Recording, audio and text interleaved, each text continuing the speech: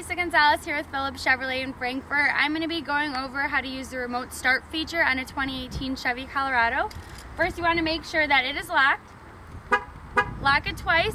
This is actually the key fob for the remote start. This little button you're going to hold down for about 2 seconds, and then it powers off by itself.